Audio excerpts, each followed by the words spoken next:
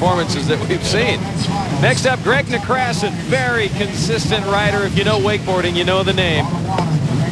When you look at a guy like Gregg and you look at a guy like Sean, you're looking at two of the innovators in the sport. These guys ride every single day, 3-4 hours a day, and they have their own unique style. Gregg is from Winter Park. He lives right down the road, and he's got a lot of hometown fans, and Gregg is taking it big here today.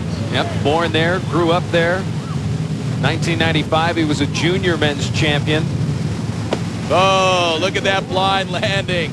That is so sweet. Gregg was one of the first guys to start doing blind landings in competition. But last year, he didn't like to do them that much because the actual raw points weren't that much. But now, the judges really like it because it adds a lot of style and a lot of intensity to their run.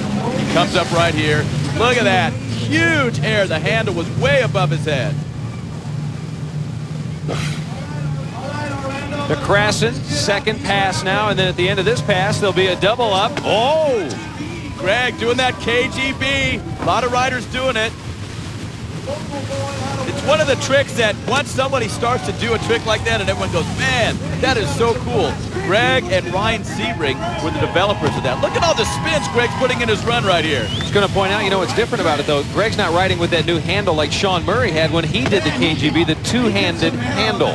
Gregg has just got a little nub about 5 feet up from his normal handle that he created on his own, and these riders are getting creative. You can see him right there. He's grabbing it. He's grabbing just that little nub that he made. Here's Coming the in double. backside. Oh, he loses the handle. That's going to hurt him. He had such a good run, lots of spins, grabbing the board on all his inverts, and you can see Gregg is upset about that. He's grabbing that little nub. He's holding on to the handle with his other hand, and then something happened. Looked like he leaned a little bit too far forward and got pulled right out of it. Wakeboarding.